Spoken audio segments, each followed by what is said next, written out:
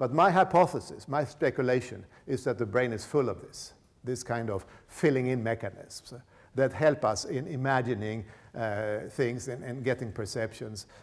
So this is the basis I want to start my speculation about. And our understanding of the minds of others is one example of this. So let's get back to what we need is. Now, one thing is that our brain is very fond of finding causes here and there and everywhere. I mean, if we don't find the cause of an event, we're very quick at inventing a cause. And this book that Hugo mentioned, the Meningssökande människan, there I discuss the consequences of this, that we have this causal drive, as I call it. But we are very good at perceiving forces, for instance, in the world. We're very good naive Newtonians or naive Aristotelians. It turns out that, well, I believe that these forces are part of the variables that the simulators in our brain are using. That is, for me, causation is a mental phenomenon. That's something that's created by our brain. I mean, I'm not taking a philosophical stand on what's causation in the real world, but in our cognition, we are very happy to fill in causes everywhere. I mean, no matter what process it is. Then we also fill in when it comes to the mental forces. I mean, this is an analogy. I don't really believe in mental forces, but anyway, we think about the emotions and desires and beliefs of other people, and we use that. We are very quick at assuming that there are other people have inner worlds, and that these worlds are built up from beliefs and desires and so on.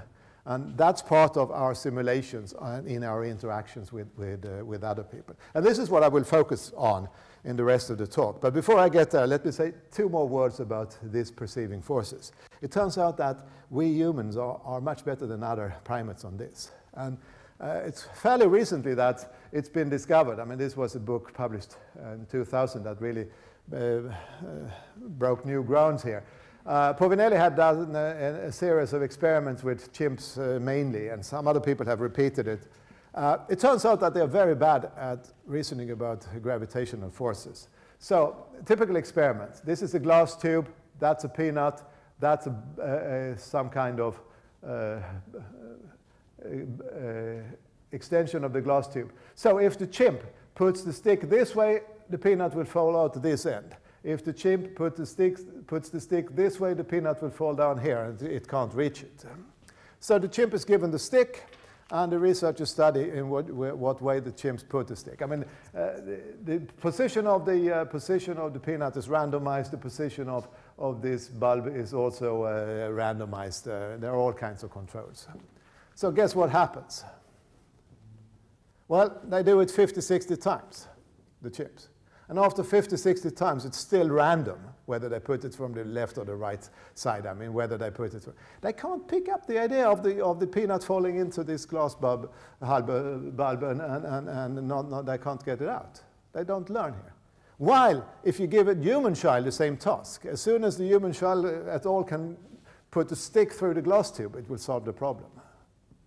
There is a very surprising difference in our way of reasoning. And there are other experiments. I don't have time to get into it. But apparently, humans are much better at reasoning about physical forces than the primates are. Now, let's get to... Oh, I have to say something more about... Chimps can plan. I mean, this is Köhler, Wolfgang Köhler, who during the First World War studies chimps on Tenerife, and these are photos from there. He placed a banana up under the roof, and they were in a big cage with lots of boxes, and sometimes they succeeded in solving the problem, like on this picture. I actually have a cut from a BBC movie. This is, I think this white guy is Köhler himself, I'm not sure, but this is a movie from the 1910s. The quality is not very good, but he's hanging a banana up in the roof, and let's see what happens. So look at the chimp, how they're placing the boxes. They're not very good at I mean, look at their understanding of the physics of boxes. That's more interesting. Well, yeah. They're not very, I mean, they're much worse than a 2-year-old child would be in doing this. And finally, he gets the banana by hanging into it.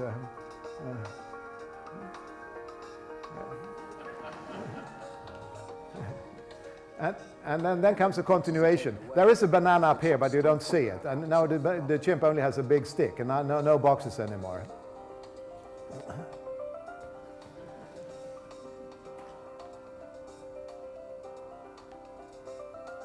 He got a banana. But this is good gymnastics, but not maybe not very good planning.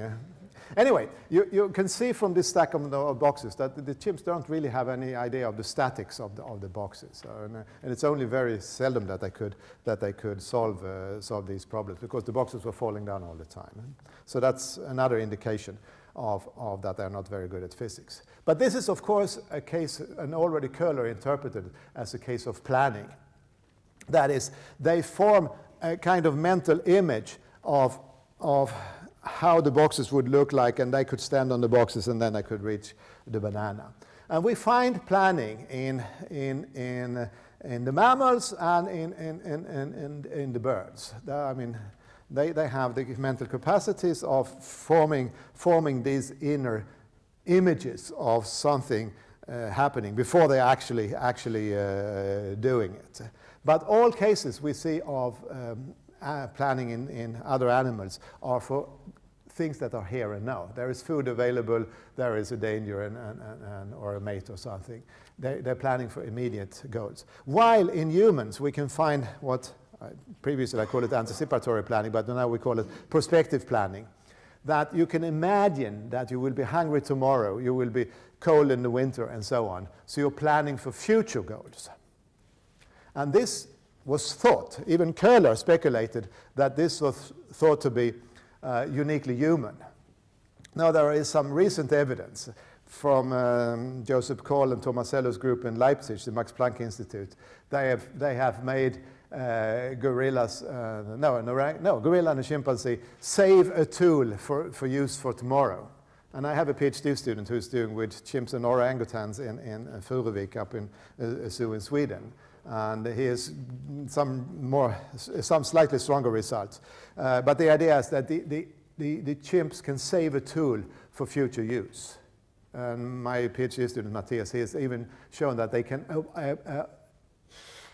abstain from a small goal now in order to achieve a bigger goal in the future, bigger reward in the future.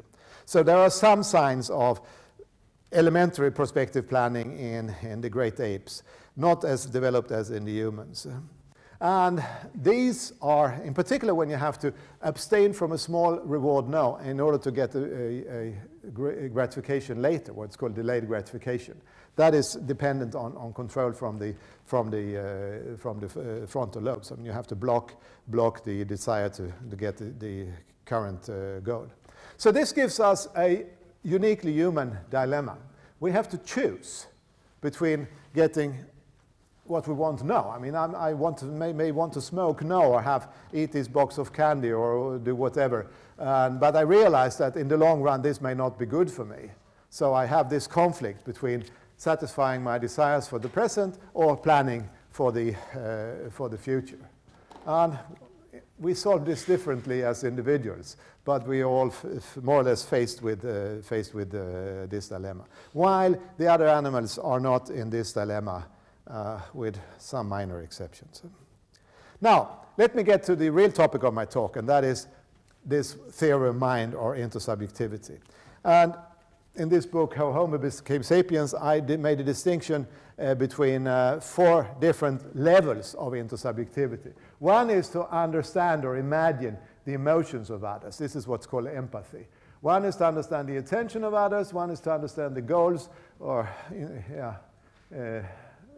others, and the final is the beliefs or the knowledge of others. I've made this distinction because it helps me to understand the development of children. It helps me to understand what's going on in other species. And then you can relate this to self-consciousness, that is the capacity to imagining or thinking or reflecting upon the mind of yourself. And it turns out that these two capacities are quite closely connected. So I want to develop a little bit on each of these components of intersubjectivity or a theory of mind. So let's start with, yeah, of course.